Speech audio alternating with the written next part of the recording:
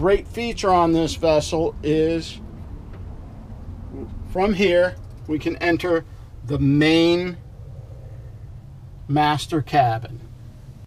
Once inside our master suite, we see off to starboard built-in vanity along with desk and storage drawers there.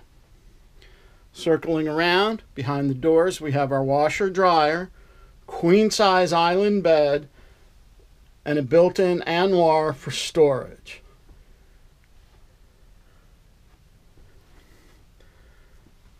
Below the hatch, we see we have a nice settee. And right off the master,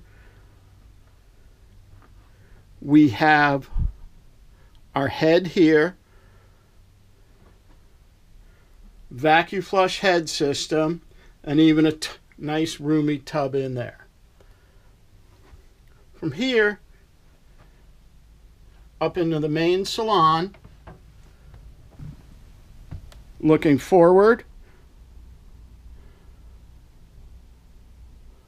we see it's bright, open, and airy.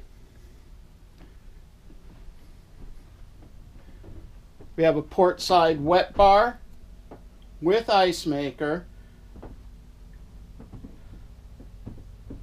And here we have the main helm on the vessel right below us. Nice thing about this is we have our generator control right there. We also have our inverter, and all of our controls are right here. Above us we have our engine gauges. Our center window opens to allow air through here. From here, moving forward, we go to the down galley. We see a port side dinette.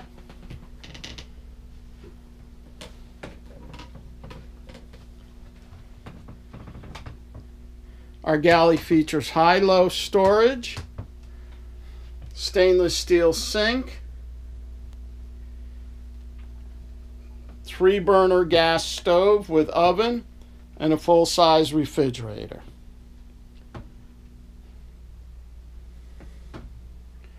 Notice the wood finishing all over the boat, nicely appointed. We proceed forward to the guest suite. Notice the teak and holly floor. That floor is throughout the vessel. We do have it well protected with carpet, so it looks as good as the day it was new.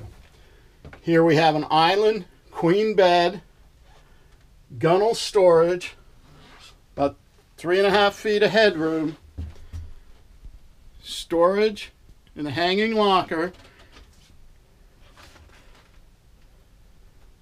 and then we have our guest head in here with a vac-u-flush head. Back out through the salon. Aft facing in the salon, we see we have a large window to view our aft deck, and there's our exit to the aft deck.